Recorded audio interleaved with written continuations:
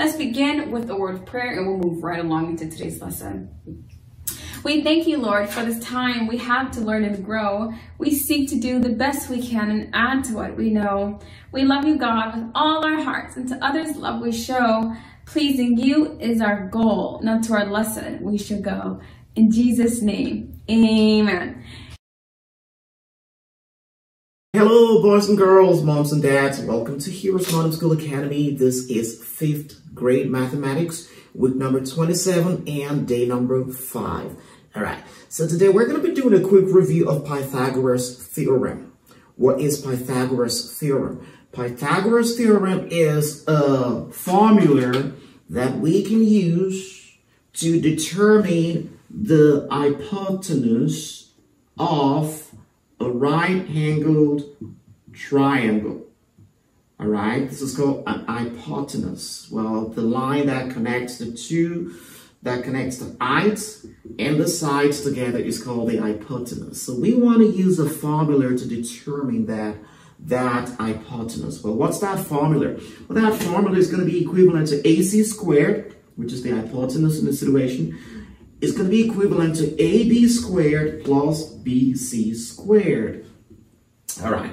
Now, in this particular situation, they're telling us that, well, if we have y over here, BC is going to be equivalent to y, and AB is going to be equivalent to y.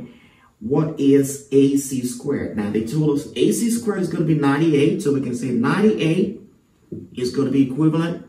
Remember, we're not going to say 98 squared anymore because they told us AC squared is 98, okay? So 98 is going to be equivalent to this y squared plus y squared, right? Which, this is going to be 2y squared is 98, right? So 98 divided by 2 is going to be equivalent to y squared.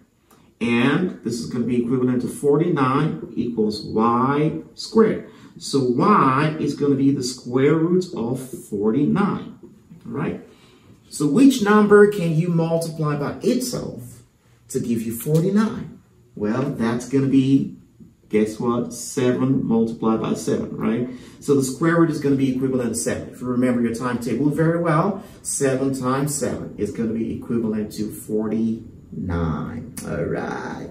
Did you get something from it? Well, that's going to be Pythagoras' theorem for you. Please go ahead and turn to page number 193 for additional tips to understand how this thing works a little bit better. Well, I want to thank you, boys and girls, for joining me today. Remember, God cares about you, and so do we. Bye-bye.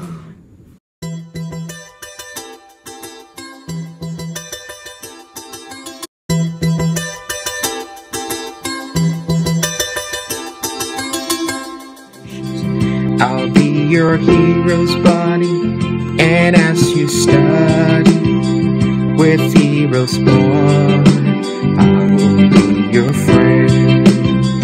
So don't you worry.